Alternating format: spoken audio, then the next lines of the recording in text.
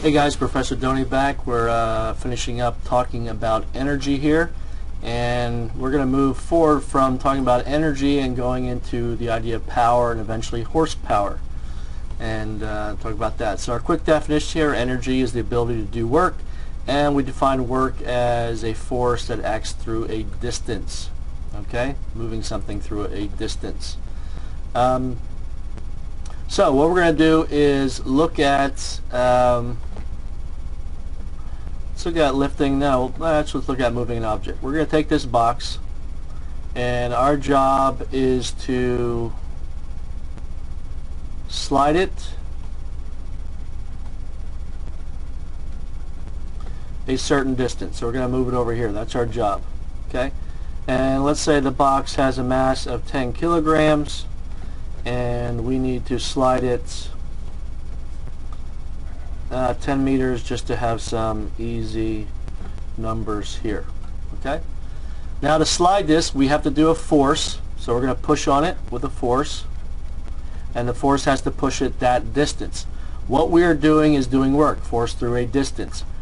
We are putting energy into that box by increasing its speed, and it's really going to have sort of some kinetic energy as it goes through there. We're going to push it and it's going to move and we get in there. Okay, let's say we're able to push it, I don't know, it starts from rest, initially at rest, and we give it a final velocity of 10 meters per second. Now we're not going to worry about us pushing it and the distance and all that kind of thing. We're looking at the energy approach. So we could look at this force, acceleration over a distance, initial final velocities, use our kinematic equation, but let's look at it from an energy standpoint.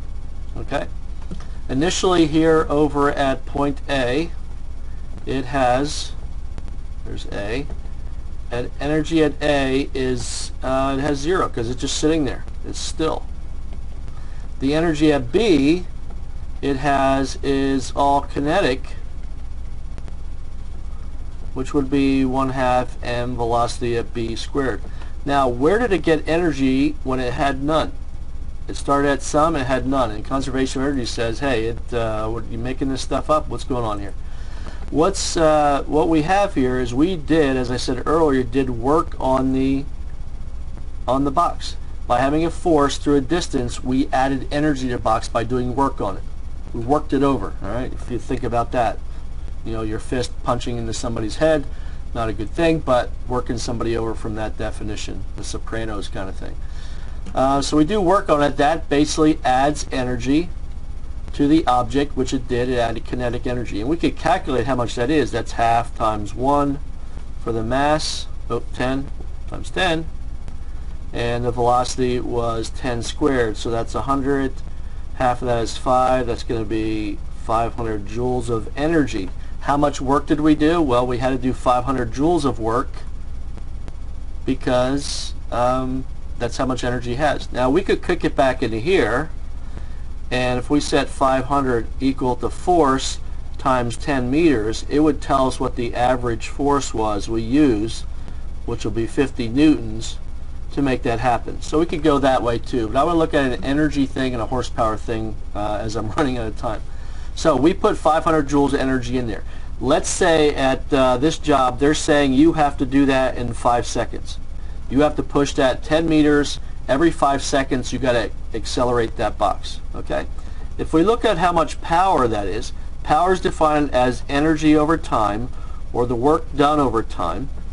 We did 500 joules, and they want us to do it in 5 seconds. Okay, that's going to give us 100 joules per second. Now joule per second is more commonly known as a watt.